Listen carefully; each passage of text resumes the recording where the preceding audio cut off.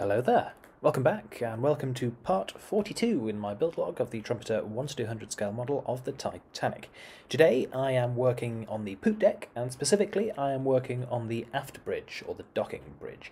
I've been putting this job off because I've been a little bit worried that it's a little bit delicate, might get damaged if I was to knock the boat or anything like that, but I think I'm at a point now really where I need to start doing the delicate jobs anyway. So aft bridge is today. I'll be getting the lighting installed on it as well, but I'm probably not going to get around to actually getting the lighting working today, so that may well be the next video. Just as a heads up, the winner of the giveaway competition from a couple of videos ago will be announced at the end of this, so if you've entered into that, stick around to the end and you will find out if you have been victorious. But for now, I will shut up and crack on. So I'm just sort of working out how I'm going to get the lighting on the afterbridge. In total I'm going to do 4 different bulbs, one at each end and then 2 in the middle just in this sort of corner here.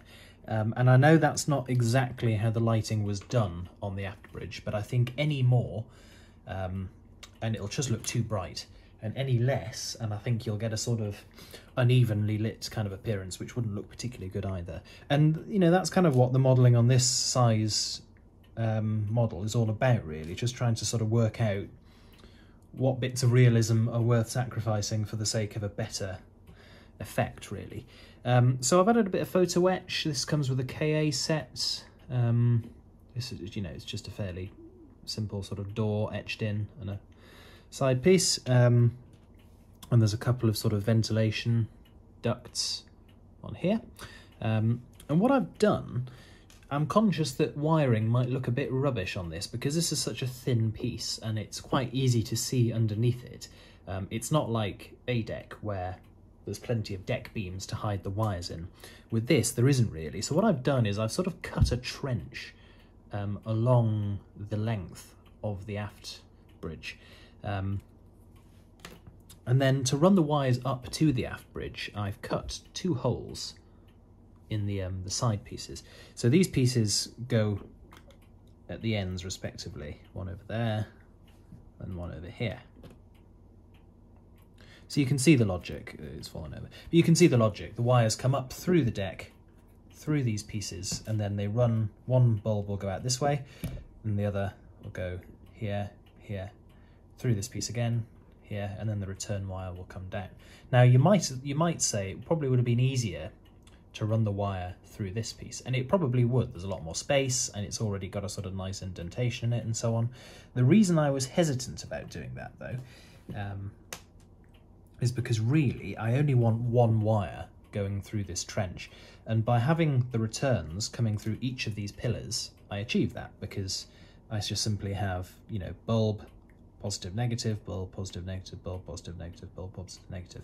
It'll make more sense when I show you the wires in situ, but with this method I'll only actually ever have one wire going the length of that, and that wire can then be glued in place, and I can paint over the top, and hopefully, fingers crossed, hopefully it will be fairly difficult to even see. I might do a bit of filling and stuff as well, but I'm hopeful that that will be quite hard to see once it's done. So that's the plan. I'll get these 3 items painted up, then I will return, get the bulbs fitted, and the idea is I want to have the entire bridge made up with 2 wires hanging out the end, and then I can then drill it and glue it down onto the model. So this is just a time-lapse of me drilling holes in the pillars for the aft bridge, and I use my trusty old hand drill for this, and I've really missed it. You think back to drilling all those portholes in the hull, and I've missed the hand cramps you get using this drill for far too long. So in this clip I'm just gluing the LEDs at the very extremities of the aft bridge. You can see that I'm just sort of extending the trench a little bit with the craft knife and the microfile, just to make sure that it goes far enough out. And what I'm doing with this is I'm sort of gluing the LEDs in place with some CA, orientating the wires to make sure that one is able to go through the pillar down into the deck and the other sort of runs along the underside of the aft bridge to the next LED.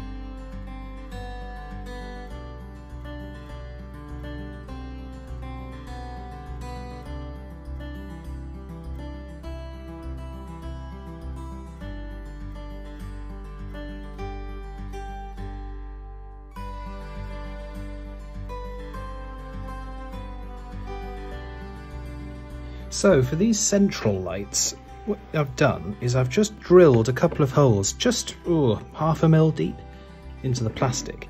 You can see that here, what that's allowed me to do is it's just allowed me to sink the LED into the actual plastic of the aft bridge that little bit more, just to disguise them that bit more. And I think it's probably not actually necessary, because there's going to be pillars here and all sorts of gubbins which probably will hide stuff. But even so, this is about as an exposed area as LEDs will be on the ship, so I do just want to do my absolute best to disguise them. So you can see I'm just popping the next one in now. And it's all just about getting the small piece of like circuit board that the LED is mounted on correctly orientated in the hole. If you don't get the LED orientated correctly, the light will sort of shine out at a weird angle, which of course is not particularly helpful really.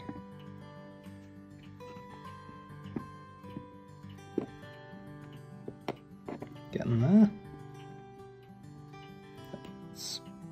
There we go. That's us.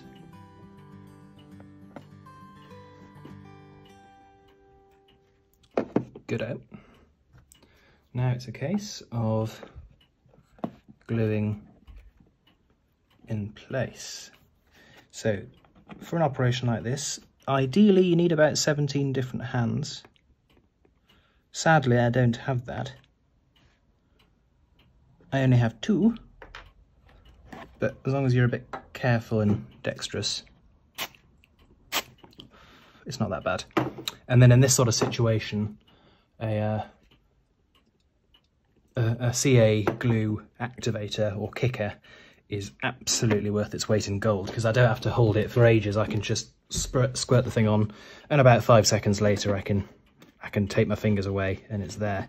So now, obviously it's difficult to sort of picture it at the moment because there's wires galore, but now I'm in a situation where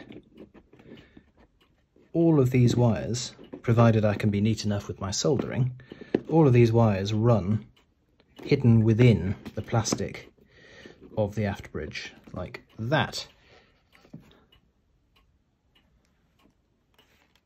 So the next job is to get these soldered up.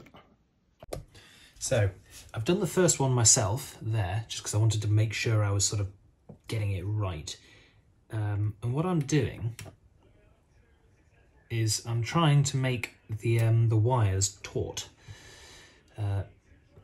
Because if they're not taut, it's going to be very, very difficult to hide this stuff under in the trench that I've made. So I'm sort of crossing them as I've done in previous use of these LEDs, but I'm also trying to pull them a bit tighter than I probably otherwise would. You know, these are fine, fine wires, so it doesn't take a lot of pulling before they break, so I don't want to be going mad with this. But equally, if you don't make them relatively taut, you're not going to achieve what you want to achieve, which is hiding these wires underneath the plastic. So that's pretty good. I'm now going to just solder them on. There we are. That's probably a bit too big a glob of solder, but that's pretty good, I reckon. So what I'll do now is I'll glue it in place as a priority, then I'll cut off wires. So I'm going to get just a little bit of glue.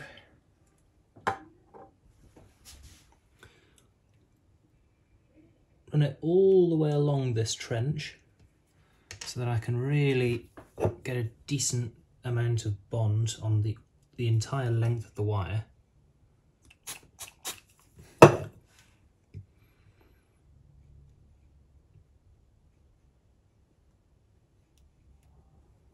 Then fix it in place. That's fairly decent, I reckon.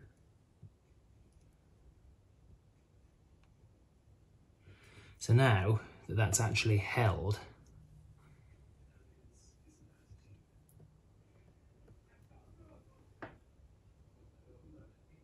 I can cut the excess wire away.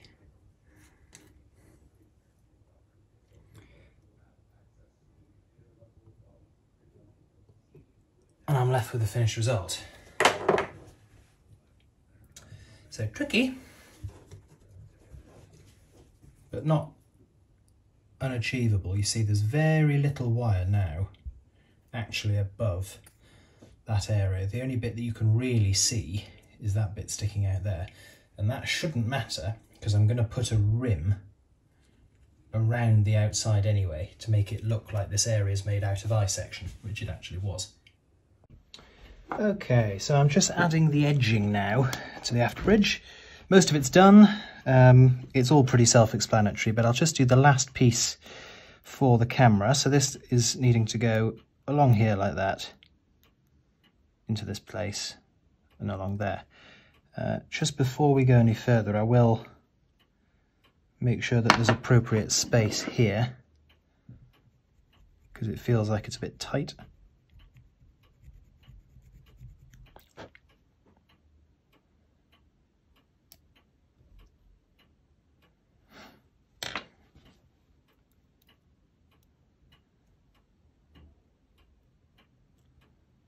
Right. Okay.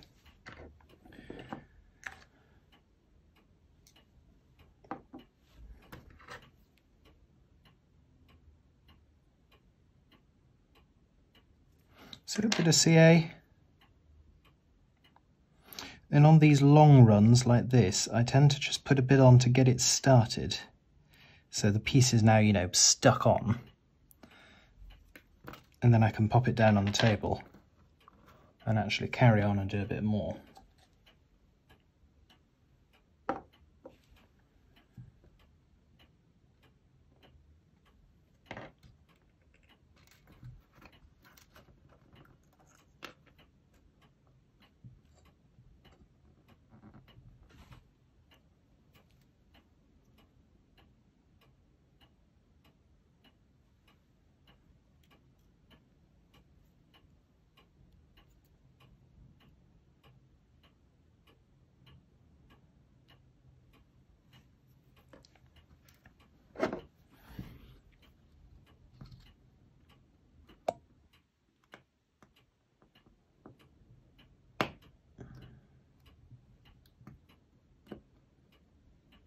There's just a little bit of conflict there. I'm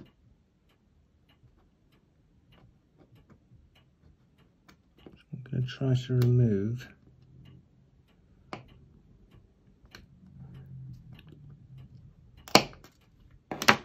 That's probably a bit better.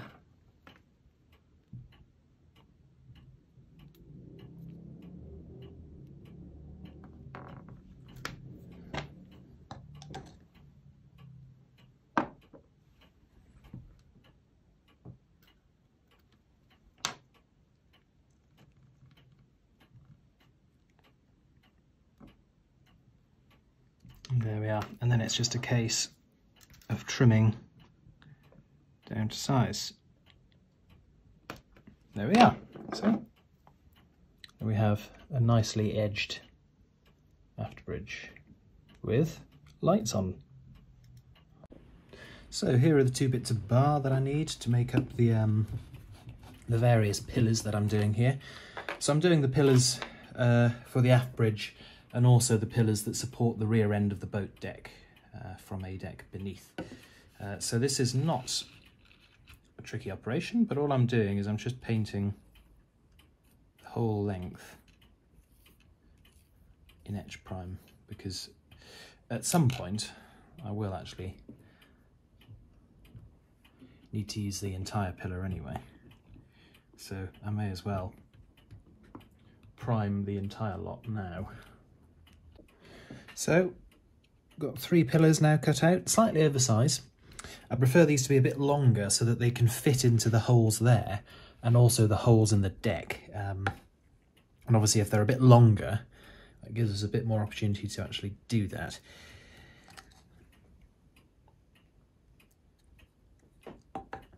So, bit of glue.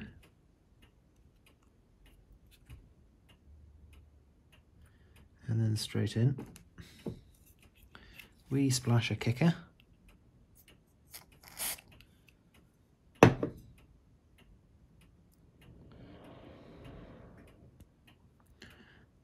Lovely. And then we repeat the process for the other two. These are 1.2 mil thick, so they're quite thick. And I think on the actual ship, I'm sure that they were structural, but I suspect that they also probably held the wires for the various bits of equipment that were on the after bridge. For example, there was a tiller there, and there were also a couple of engine telegraphs as well. So I suspect that these pillars actually held all the wiring so that equipment could communicate with the with its respective areas, which is probably why they're so much thicker, because I mean 1.2 mil at this scale would make a very, very thick pillar on the ship. And I'm not saying that 1.2 is wrong in this case, but it just seems very thick.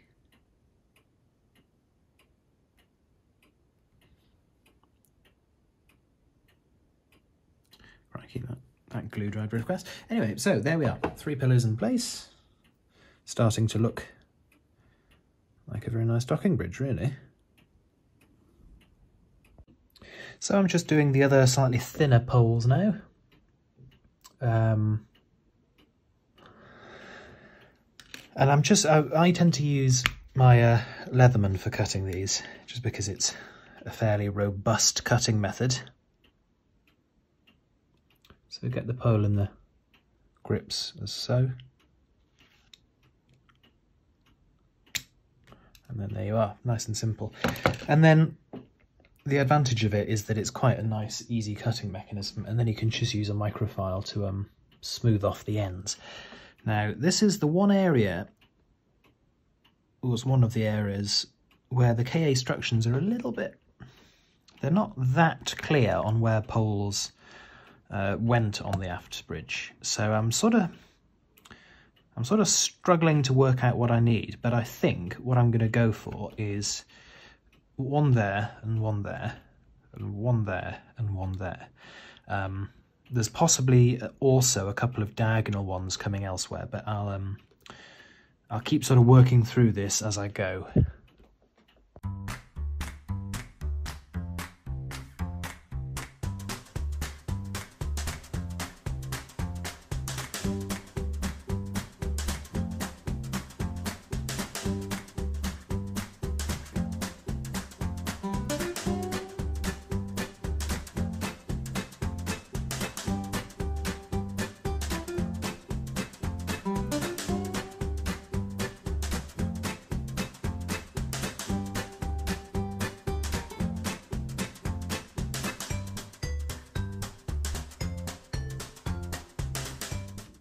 So we have a little issue here, and this is an issue I've been aware of for a while, but I just haven't really bothered to solve it until now. You'll notice that the pillars at either side and the pillars in the middle are all pretty much the same height, whereas the area where the stairs go, this part here, is significantly shorter. Just as a note, ignore how bad the paintwork is on that, that will be rectified soon. But yes, the stair area is quite a lot shorter. Now, initially I thought maybe this is something to do with camber. You know, when you design most deck structures, you put a sort of a bend like that in them so that water runs off towards the sides of the ship. But this would be the wrong way for that. This would mean that water would run into the middle.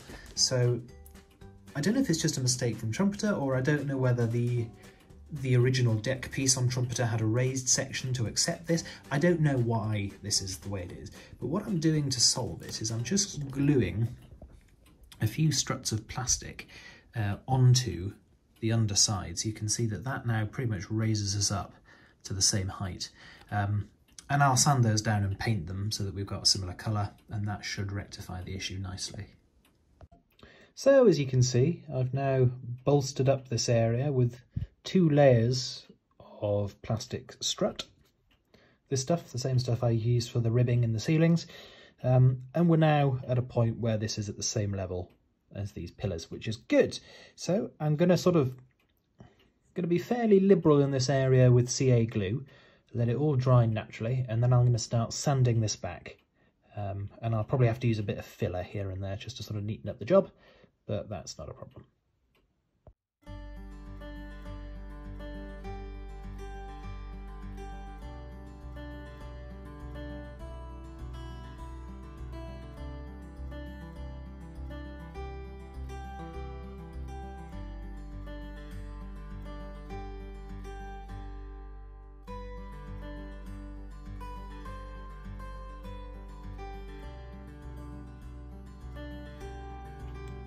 So what I've done here is I've just applied a layer of putty around the outsides to mask the fact that I've used different plastics and I've sort of, you know, bolted lots of bits on. So that'll dry and then I'll paint and hopefully that'll be us in a good place.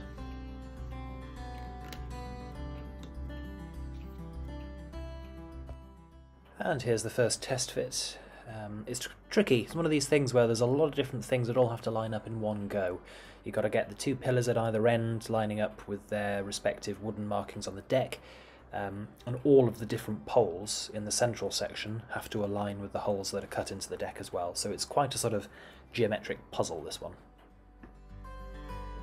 Right, the time has come just to sort of see how well the aft bridge fits. So what I'm going to do, I've drilled holes now on the actual poop deck. So I'll run the wires in,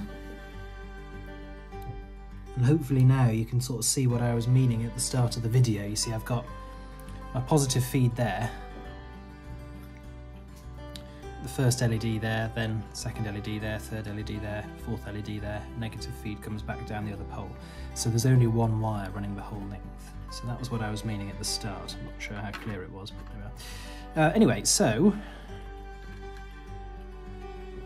of course it's tricky because there's lots of stuff on the deck sort of doing its absolute best to get in the way, but that is pretty good actually.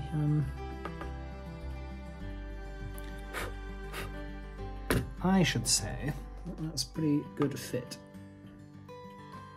The poles, for the most part, look like they're fitting okay. Could do with moving some other poles a bit further forward, but yeah, I think that's going to work. Okay, right. Right, what I'll do then is I'll glue it in paste. Sorry folks, forgot to hit play on the camera or record or whatever the button is. I know modern technology. So I've just, to fill you in, I've just stuck the first part of the aft bridge down now, and I'm just going to go around getting the rest of the stuff glued in.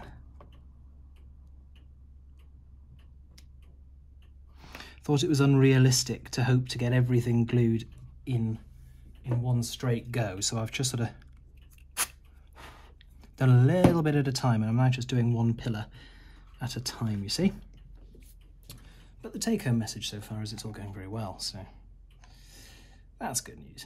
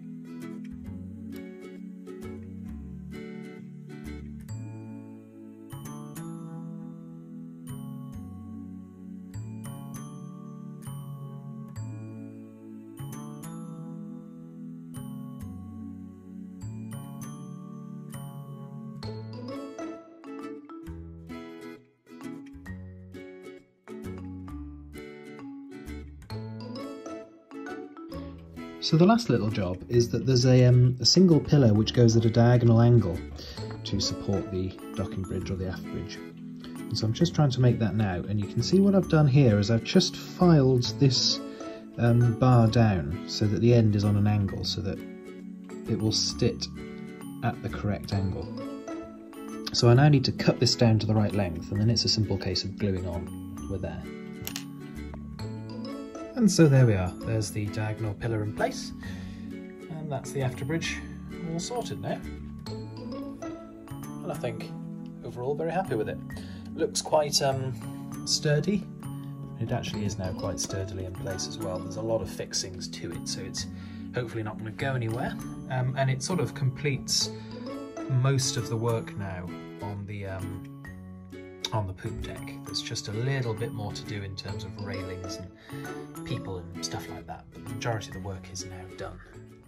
So there we are, there's the aft bridge or the docking bridge, and it's a curious little part of the ship really, because functionally it only really is used for docking, hence the name. You know, it provides a sort of another area for officers to operate at the opposite end of the ship from the main bridge.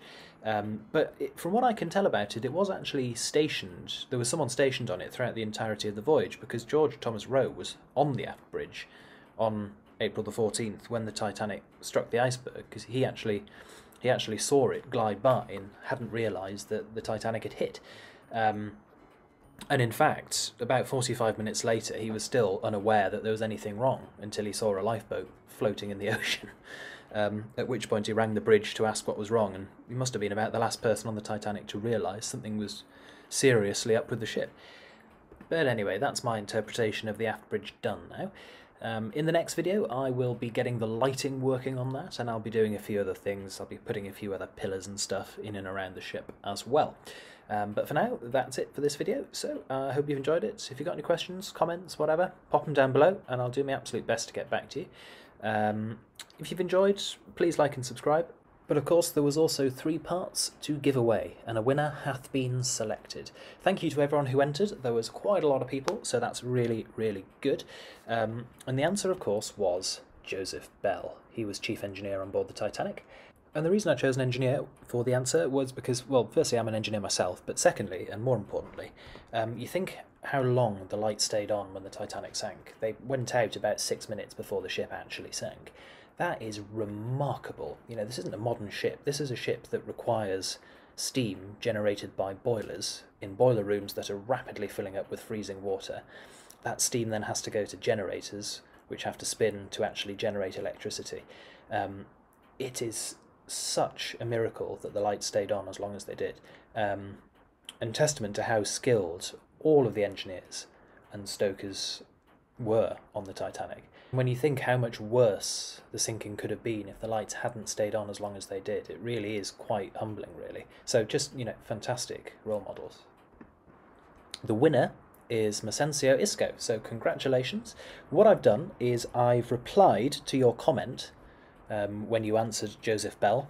There's an email address there, so what you need to do is email me that and we'll arrange postage for these parts to be sent across to you. So congratulations, thank you everyone for entering. There will be more giveaways in the future, so don't lose heart, and I will see you in the next one. Bye for now.